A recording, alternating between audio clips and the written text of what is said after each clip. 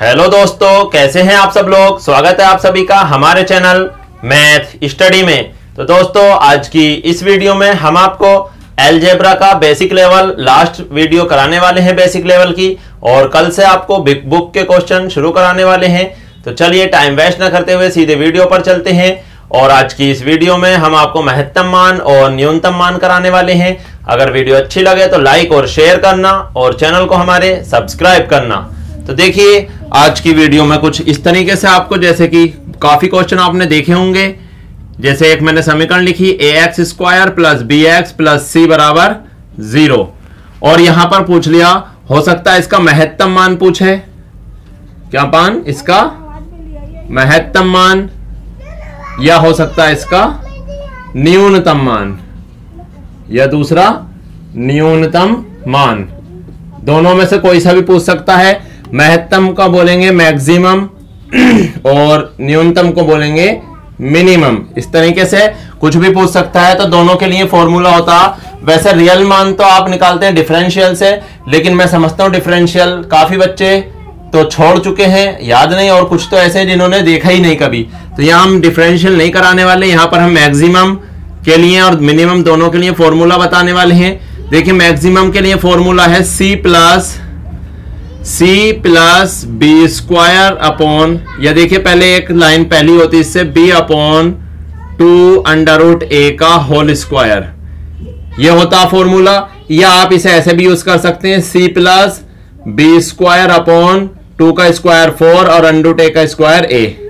वैसे ही मिनिमम का फॉर्मूला होता है आपका सी बराबर minus B upon 2 under root ए का होल स्क्वायर इक्वल, इसे भी आप चेंज कर सकते हैं, सी minus B square upon 4a। तो देखिए दोनों में सेम ही है, बस एक ही डिफरेंस है। जैसे कि नाम है महत्तम, यानी ज्यादा होना। महत्तम का मतलब ज्यादा कब होगा? जब आप प्लस लगाएंगे, ऐड करेंगे, और कम तब होगा जब आप माइनस करेंगे। होना दोनों सी में से ही है। अब एबीसी आप समझ ही सकते हैं कहां से आएंगे। एक्स स्क्वायर का गुणांक ए है, यानी ध्यान रखेंगे एक्स की घात 2 की गुणा में जो भी है वो ए होगा।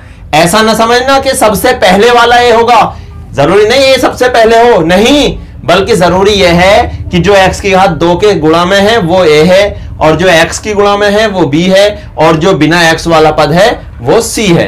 तो वैसे ही a b c के मान निकाल के आप रख सकते हैं। तो आप इसका स्क्रीनशॉट ले लें। ये दो फॉर्मूले आपको ध्यान देने होंगे। ये फॉर्मूलों से आप महत्तम और मिनिमम वैल्यू निकालेंगे। तो जल्द से इसके स्क्रीनशॉट लें। और अब हम क्वेश्चन पर आते हैं। तो देखिए मैं आपको पहला क्वेश्चन कराता हूं, इसे रफ करता हूं पहले। और यहां पर देखिए अब यहां पर पहला क्वेश्चन क्या होने वाला है। यहां पर सबसे पहला क्वेश्चन है आपका, देखिए समीकरण है x square plus x plus 1, x square plus x plus 1 बराबर 0। समीकरण ये दे रखी है, और आपसे यहां पूछ लिया है मिनिमम मान, न्यूनतम वैल्यू। मिनिमम मतलब मिनिमम, जी हाँ, मिनिमम वैल्यू पूछी यानी न्यूनतम। तो देखिए मिनिमम का फॉर्मूला आपको याद होगा। मिनिमम के लिए आप क्या करेंगे, फॉर्मूला है आपका सी minus B square upon 4a, यही है ना फॉर्मूला। अब वैल्यू रखेंगे सी की जगह पर क्या है 1। इतना आपको ध्यान रखना है कि एबीसी क्या है। यहां पर सबसे पहले ए कहां मिलेगा, एक्स स्क्वायर की गुणा में। अब एक्स स्क्वायर की गुणा में क्या है, यहां कुछ नहीं है, तो 1 तो जरूर होगा।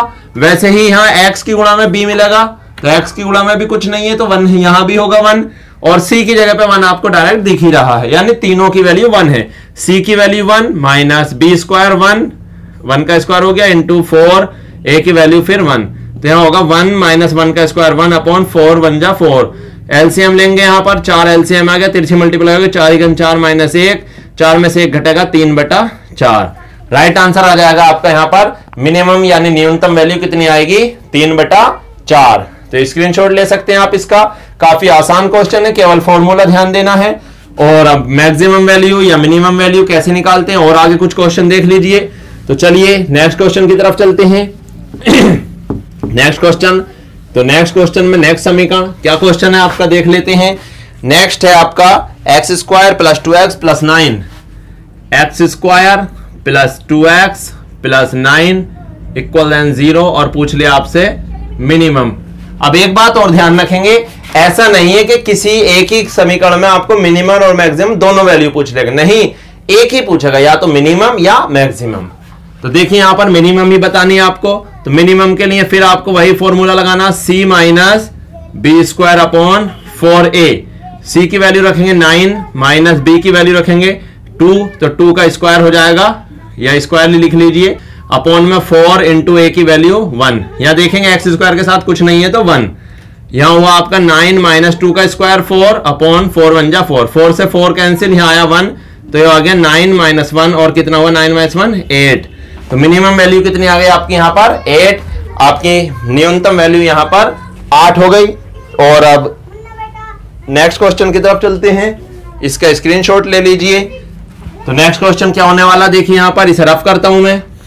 नेक्स्ट क्वेश्चन और भी बेहतरीन क्वेश्चन होने वाला है, तो चलिए यहां पर नेक्स्ट क्वेश्चन की तरफ चलते हैं। और नेक्स्ट क्वेश्चन आपके सामने लिखने वाले हम, देखिए क्वेश्चन है 4x स्क्वायर माइनस 2x और प्लस 5, ये समीकरण दे रखी है।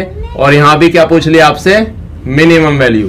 तो मिनिमम के लिए तो फिर वही फॉर्मूला, मिनिमम वैल्यू बराबर सी कितना 5 माइनस बी स्क्वायर, तो बी है 2 का स्क्वायर करेंगे 4 अपॉन 4 इंटू ए की वैल्यू है 4, तो 4 से 4 कैंसिल, यहां बचेगा 5 माइनस 1 अपॉन 4, अपॉन में 1 मान के एलसीएम लेंगे 4, तिरछी मल्टीप्लाई होगी 5 4 जा, यानी 5 चौक 20 माइनस 1, 20 में से 1 घटेगा तो 19/4। तो राइट आंसर हो गया आपका 19/4 न्यूनतम वैल्यू। अब यहां पर नेक्स्ट क्वेश्चन थोड़ा सा चेंज है, उसे देख लेते हैं। स्क्रीनशॉट ले लीजिए, आप सभी क्वेश्चनों का लेते रहें। और अब नेक्स्ट क्वेश्चन पर चलते हैं। नेक्स्ट क्वेश्चन में थोड़ा सा चेंज दिया है आपको, पूछा तो मिनिमम वैल्यू ही है। तो क्वेश्चन क्या आपका x minus 2 into x minus 9, x minus 2 into x minus 9, और यहां भी क्या पूछ लिया गया आपसे, मिनिमम वैल्यू। तो क्या करेंगे, यहां समीकरण नहीं दी हमें, तो पहला काम हमारा है समीकरण बनाना। तो इसकी अंदर मल्टीप्लाई करेंगे, यानी x की x से होगी तो बनेगी x की पावर 2, फिर x की 9 से करेंगे तो माइनस 9x, 2 की x से करेंगे तो माइनस 2x, और 2 की 9 से करेंगे 2 9 18 माइनस माइनस प्लस, और समीकरण सही रूप आ जाएगा इसका x स्क्वायर 9x माइनस का 2x माइनस का, तो जुड़ जाएंगे माइनस का 11x प्लस 18, समीकरण का रूप आ गया सही। अब मिनिमम वैल्यू निकालेंगे आप, फॉर्मूला वही रखेंगे, c कितना है 18 माइनस बी स्क्वायर, तो बी है आपका 11 का स्क्वायर करेंगे 121 121 अपॉन 4 इंटू ए, तो 4 इंटू ए की वैल्यू है 1, तो यहां पर कितना हुआ 18 माइनस 121/4, 4 एलसीएम ले लेंगे आप, तिरछे मल्टीप्लाई हो गया 18 चौक 72 माइनस 121, यहां पर घटाएंगे तो यहां बचेगा माइनस का 49/4। तो राइट आंसर आपका माइनस 49/4 हो जाएगा। काफी अच्छा क्वेश्चन था ये, आप इसका भी स्क्रीनशॉट ले सकते हैं। और अब नेक्स्ट क्वेश्चन की तरफ चलते हैं। नेक्स्ट क्वेश्चन क्या होने वाला है, अब तक हमने मिनिमम के क्वेश्चन किए और अब मैक्सिमम के क्वेश्चन करने वाले हैं। तो देखिए मैक्सिमम का क्वेश्चन देख लेते हैं। मैक्सिमम का क्वेश्चन समीकरण दे रखी है आपको, minus 8x square minus 8x square plus 2x plus 7 equal 0, और पूछ लिया गया है मैक्सिमम, यहां पर मैक्सिमम। तो देखिए एक छोटी सी पहचान याद रखना, मोस्टली 99% अगर मैक्सिमम पूछेगा तो एक्स स्क्वायर वाली वैल्यू माइनस की जरूर होगी। तो चलिए अब मैक्सिमम वैल्यू निकालते हैं यहां पर। तो मैक्सिमम का फॉर्मूला आपको याद होगा, सी कितना है 7, और यहां लेते हैं प्लस, बस एक ही डिफरेंस है, बीच में प्लस होगा मैक्सिमम में और माइनस होगा मिनिमम में। तो 7 प्लस बी स्क्वायर, तो बी तो 2 है, 2 का स्क्वायर 4 अपॉन में 4 इंटू ए, 4 इंटू ए कितना है, ए है यहां पर 8, तो देखिए 4 से 4 कैंसिल हुआ, तो यहां पर आ गया 7 प्लस 1 अपॉन 8। इसे आप एलसीएम लेंगे इसके ऊपर में 1 लेकर, तो एलसीएम आया 8, तिरछे मल्टीप्लाई हो गया 8 7 56 प्लस 1 1 1 56 और 1 57/8। राइट आंसर हुआ आपका 57/8। ये आपकी मैक्सिमम यानी महत्तम मान हुआ। और अब नेक्स्ट क्वेश्चन और देख लेते हैं महत्तम मान से रिलेटेड। तो देखिए यहां पर काफी आसान है महत्तम मान निकालना, आप अगर थोड़ा सा भी सही ढंग से सही तरीके से समझेंगे तो महत्तम मान बहुत आसान है।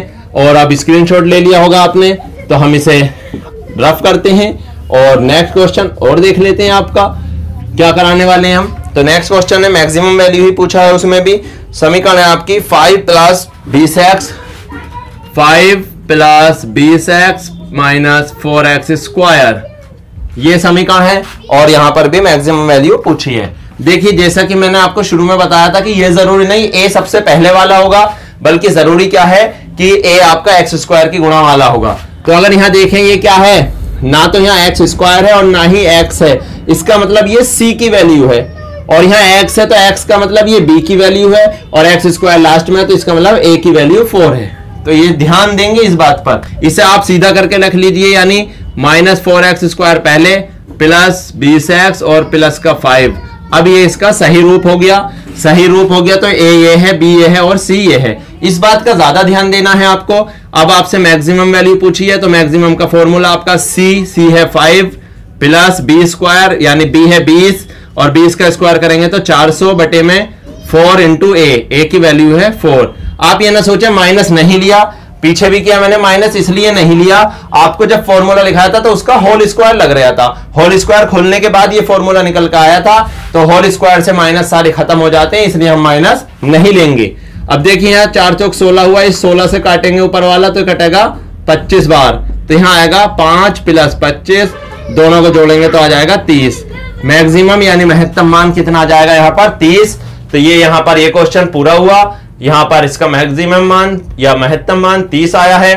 अगर आपने ढंग से अच्छे तरीके से समझा भी है और अगर फॉर्मूला याद है तो आप आसानी से इसे बहुत अच्छे तरीके से कर सकते हैं। तो आज की वीडियो हम यहीं पर रोकने वाले हैं। एक क्वेश्चन आपको होमवर्क देते हैं, इसे मैं रफ कर देता हूं, इसका स्क्रीनशॉट ले लीजिए और अब होमवर्क क्वेश्चन की तरफ चलते हैं। होमवर्क देते हैं आपके लिए, घर से करना है आपको और कमेंट में उसका आंसर बताना है। तो देखिए यहाँ पर HW है माइनस 2x स्क्वायर और plus 12x plus 6 plus 12x plus 6, ये समीकरण दे रखी है। और यहां पर भी आपसे पूछा गया मैक्सिमम या महत्तम मान, तो आपको ये घर से करना है, महत्तम मान बताना है और कमेंट में इसका आंसर देना है। तो चलिए यहाँ पर ये बेसिक वीडियो आज यहाँ पर फाइनल होती हैं और कल आपको क्वेश्चन कराने वाले हैं। हम आपको कल की वीडियो में बुक से क्वेश्चन कराएंगे और आप ज्यादा सतर्क रहें। यूपीएसआई का नोटिस आ चुका है और यूपीएसआई की वैकेंसी आने वाली है, नोटिफिकेशन आने वाला है, तो तैयारी में लग जाइए। और वैसे भी कोचिंग सेंटर बंद चल रहे हैं, पता नहीं कब तक बंद रहेंगे, इससे आप जल्द से जल्द चैनल सब्सक्राइब कर लीजिए और अपने सभी दोस्तों को शेयर कर दीजिए। यहाँ पर हम पूरा कोर्स कराएंगे, यूपीएसआई से रिलेटेड मैथ का पूरा कोर्स कराएंगे, तो हमारा चैनल सब्सक्राइब करा दीजिए अपने सभी रिलेशन में दोस्तों को। तो आज की वीडियो में इतना ही। अगर वीडियो अच्छी लगी हो तो लाइक और शेयर करना और चैनल को हमारे सब्सक्राइब करना।